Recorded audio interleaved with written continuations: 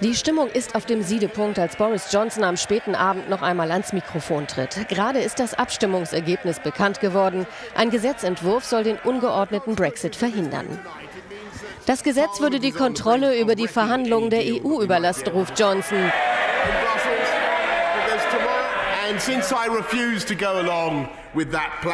Das werde er nicht zulassen. Es müsse Neuwahlen geben.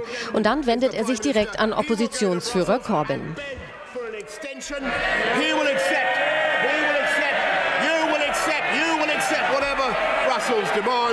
Sie werden um eine Verlängerung betteln und sie würden alles akzeptieren, was Brüssel verlangt. Wenn ich aber dahin gehe, dann werde ich einen Deal bekommen und sonst gehen wir trotzdem am 31. Oktober.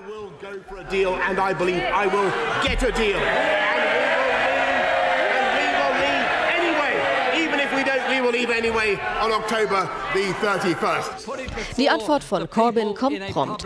Er will einen Antrag auf Neuwahlen? Schön. Aber erst muss das Gesetz über einen No-Deal-Brexit verabschiedet werden.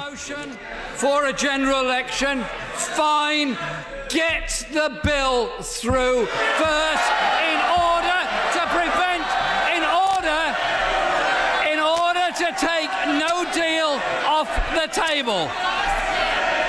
Jetzt kochen die Emotionen endgültig über. Der Sprecher schafft es kaum noch, die Abgeordneten in den Griff zu bekommen.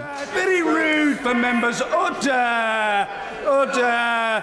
Order! Ordnung, ruft er immer und immer wieder. Nicht rumpöbeln, ersparen Sie uns das Drama hier, benehmen Sie sich. Seien Sie ein guter Junge, junger Mann. Spare us the theatrics. Behave yourself. Be a good boy, young man. Be a good boy.